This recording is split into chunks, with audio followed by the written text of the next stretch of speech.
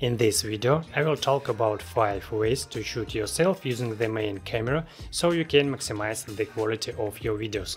You will learn about accessories, applications and programs that will not only simplify the shooting process but also make your videos look more professional. Hi everyone, Yasni is with you. So, why should you even bother shooting with the main camera? If you are recording a talking head videos, footage captured on the selfie camera will be much worse in quality compared to the main camera. The main camera has much better detail, color accuracy, a larger sensor and superior optics, which all provides a more pleasing and high quality image. But how can we shoot the main camera, which is on the back of the phone, when you can't see what's happening on the screen since it's facing away from you? To solve this problem, we can use several different methods, which we will discuss in this video. And at the end, I will give you a couple of useful tips that will further enhance your content. So, watch the video to the end to not miss out on this helpful information. Right now, hit the like button on this video and let's get started. We will start simple. The first method is to shoot yourself without any extra equipment. Set the camera on a tripod and aim it where you will be sitting. Place a chair in front of the camera and use it to roughly gauge where you will be in the frame. Use the grid feature to understand where the center of the frame is. Then hit the record button, sit down and record a short test video for a few seconds.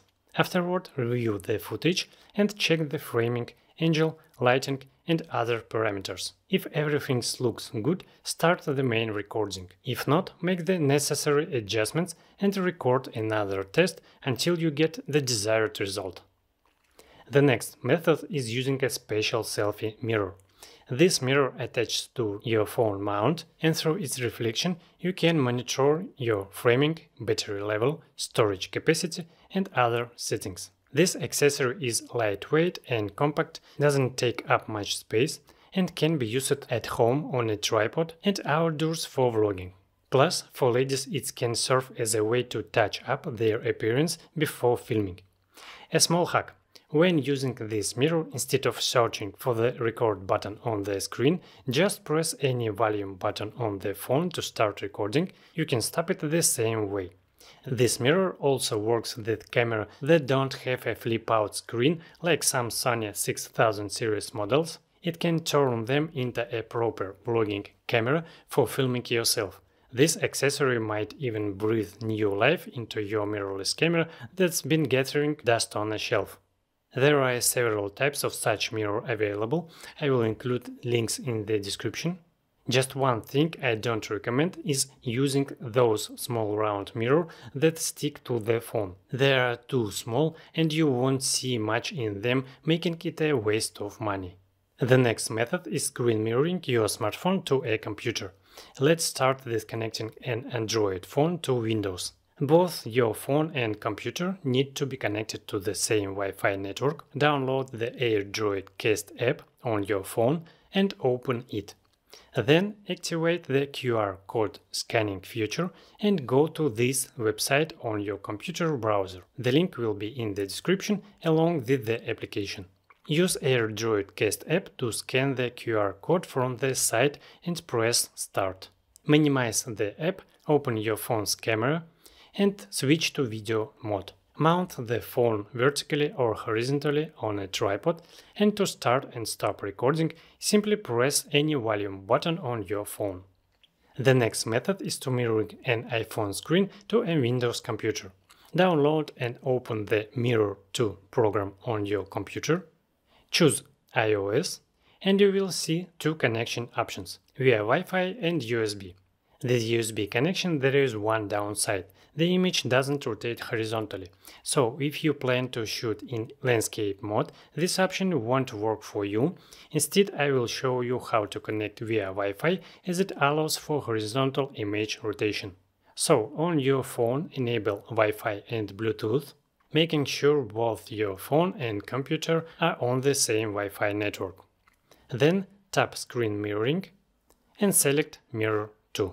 You will see that the program on the computer starts mirroring your phone's screen.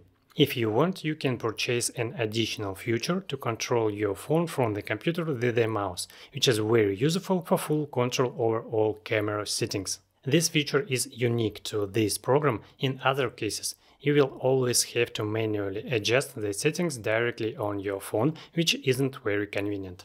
Then launch the camera app and mount your phone on a tripod. If you rotate the phone horizontally, the program on the computer will rotate the display as well. You can also maximize the image to full screen, which makes it easier to see, and you can be further away from the computer and phone during filming. And the final option is a special mirror. This screen connects to your phone wirelessly via Wi-Fi, allowing you to be at a distance and still see what's being recorded. The device has its own battery, several brightness levels, and simple controls. Besides recording video, it can also be used for live streaming, video calls through various messengers, Zoom, Skype, and other applications. Check out the full review if you are interested in this device, where I talk in detail about its pros and cons. And here are a few useful tips to improve your video quality even further. The first tip about using cinematic mode. The most important thing is not to overdo the blur effect. By default, the aperture is set to around f2.8, but it's better to adjust it to somewhere between f6 and f10. This will add a slight background blur that looks more natural than the overly artificial blur at f2. And combine it with the natural optical blur already present in the main camera, you will get a softer, more pleasant image. The second tip is about adjusting the exposure. I usually set it to -3 or -7. In my opinion, this setting gives the image a more cinematic look, as brightness in film is often slightly muted. These are my useful tips, friends. I recommend checking out a few more videos that will help you improve your content. Links will be right here on the screen. Dare and create, and see you!